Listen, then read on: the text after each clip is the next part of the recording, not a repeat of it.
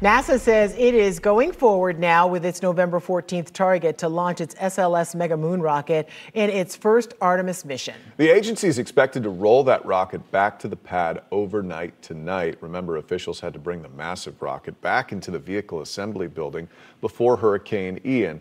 With only 10 days to go until launch now, News 6's Molly Reed is here with the latest on where that mission stands.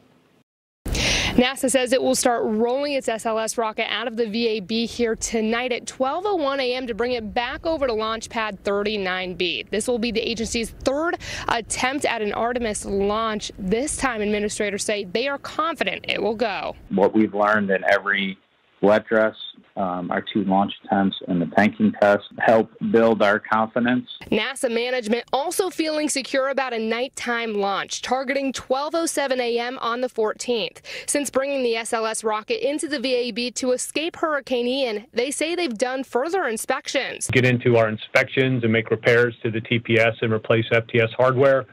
Or flight termination system hardware there, recharge the Orion batteries as well as our secondary payload batteries. Logistical problems between NASA and the U.S. Space Force caused the previous 2 launch attempts to be scrubbed, and the clock is ticking to get it off the ground. The solid rocket boosters, which were made from shuttle-era parts, are due to expire in mid-December. And we'd go back into an analysis cycle to see where we could do that extension again, much like it was for the first one that was initially 12 months. The uncrewed mission will send the Orion spacecraft to circle the moon before returning to Earth. If successful, it will put NASA closer to sending Americans back to the moon and possibly Mars. Everybody asks, are you confident in going after a launch attempt? If we weren't confident, we wouldn't roll out.